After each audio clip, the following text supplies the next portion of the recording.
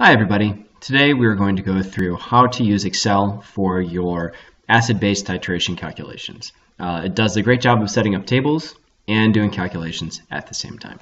So over here I put some labels and some things. So this label right here is the KHP concentration, and the number below it is the concentration for my KHP solution. You guys calculated that because you know the mass that you used and the volume you dissolved in it, so that's good. And the rest of these are just bolded other things I've written here. When something's in brackets, that means concentration of. So concentration of KHP. And I did 3 trials for these, and I have some numbers that I'm just going to plug in. I want to use this number here in all of these cells. So I'm going to say that this cell here is equal to this one. But I'm also going to drag it over to the right, so I'm going to put a $ in front of the A, and a $ in front of the 2. And that means that when I drag this over, it copies A2 every time.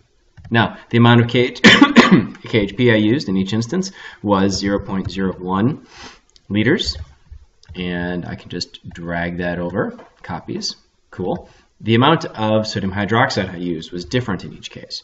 So 0.02567 was my first one, 0.02498 was my next one, and 0.02545 was my last one.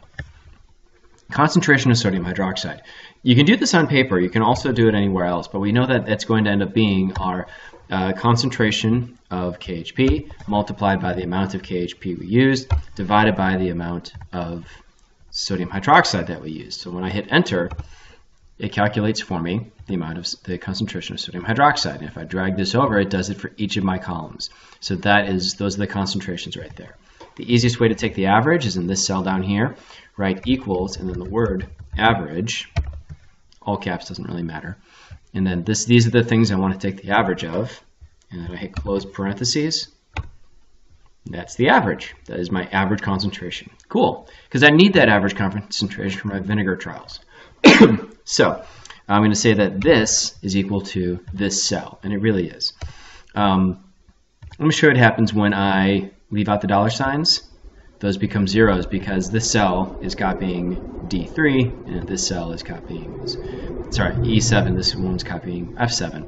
So I want this to be with $signs in there, so it copies that exact cell every time. Okay, and the amount of sodium hydroxide I used changed in each one, so it's 0.03786, 0.03697, and 0.03706. That's what I used each time. The amount of vinegar I used each time was the same. It was 10 mils, 0.01. I can drag that over. So the amount of vinegar, or the concentration of vinegar again, is equal to the concentration of sodium hydroxide by how much I multiplied by how much I used and divided by the amount of vinegar that I had, and that is my average concentration. Cool. Great. Now the last little thing here I'm going to do is my average vinegar. Again, that is equal to average of those things and the parentheses, 0.36. That is my average vinegar concentration. Now the last thing I want to do is remember that I made this vinegar solution by taking 10 mils of a concentrated vinegar solution and diluting it to a final volume of 250. So that means that this cell here, I'm going to call it concentrated vinegar, and I'll widen this so it fits. My concentrated vinegar, that is going to be equal to this number here, multiplied by the volume of the solution that I made, 250, divided by the amount of concentrated vinegar that I used to make it. So 10 mils. And that is my concentrated vinegar concentration. That's it. It's really straightforward. This is a good skill for you to develop. I strongly recommend using Excel and using it to get over the little things you have to do to make tables and do calculations at the same time. Hope this helps, and I'll see you in class.